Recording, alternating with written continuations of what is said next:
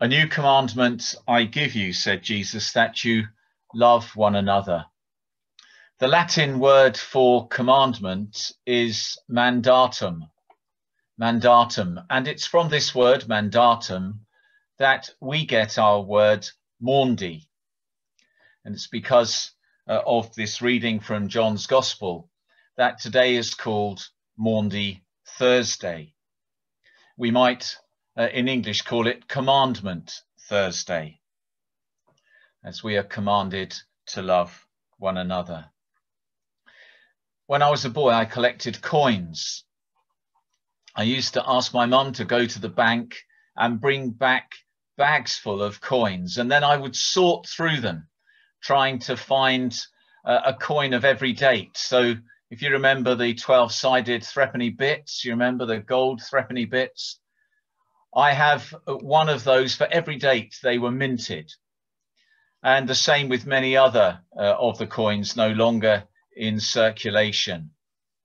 Upstairs somewhere I have a box which is really heavy, sitting on the floor, full of all the coins I collected as a boy. And so Maundy Thursday always used to have a certain interest for me, because Maundy Thursday is the day when the Queen gives out the Maundy money. But I've never actually seen a set of Maundy coins, specially minted coins, for her to give out on this day. Until now, that is, because as you may have read in News from the Villages, our church warden at Etchinswell, Stanford Drake, was this year chosen by the Queen to receive a set of the Maundy money. And Stanford says he's going to bring it with him to St. Lawrence on Easter Day.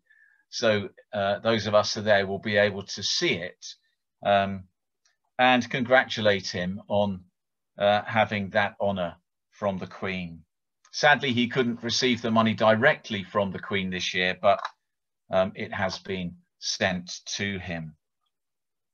Why does the Queen give out Maundy money? Well, it is simply in lieu of washing feet. For hundreds of years, the monarchs in this country would wash the feet of paupers on Maundy Thursday in remembrance of our Lord's action at the Last Supper when he washed the feet of his disciples.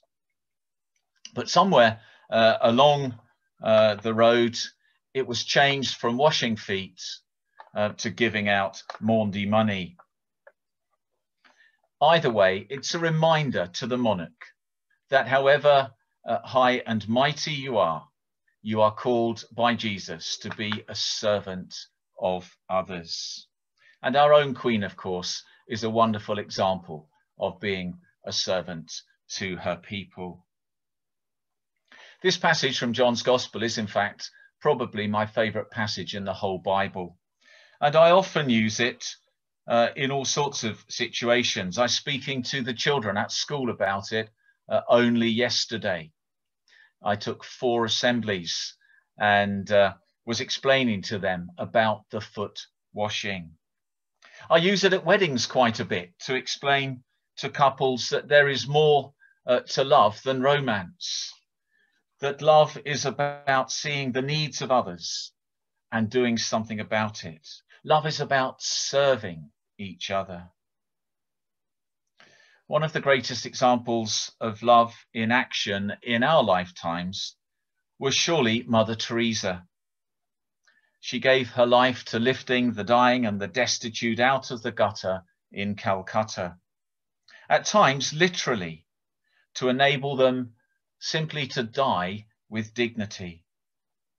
And she said that she treated everyone as though it was Christ she was caring for. She also inspired many hundreds of others who are part of her order today. The Sisters of Charity number over 4,500 at this point and are working in over 133 countries. I've seen their work firsthand in the slums of Nairobi when I was there in Kenya, working with the poorest of the poor. So Jesus calls us on this day to be servants of one another. The question for us must surely be, how seriously are we going to take this to heart? How ready are we to serve each other? What if it costs us to serve one another? How ready are we to follow Jesus' example?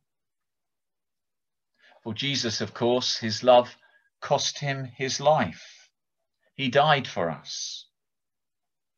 How ready are we to put aside our power and our pride and to get our hands dirty? I think one of the reasons that Pope Francis is so popular is that he drives around in an ordinary car and he refuses to live in the Vatican state apartments. He comes across as not wanting to lord it over others, but to be their servant. When I was a curate, I did many evening services where I interviewed members of our congregation. And after interviewing them, I would ask them if there was a hymn or a song they would like us to sing. It was all worked out in advance, of course, but I would ask them if there was a song. And in nearly every service that I did, where I was interviewing people, somebody would choose the song, The Servant King.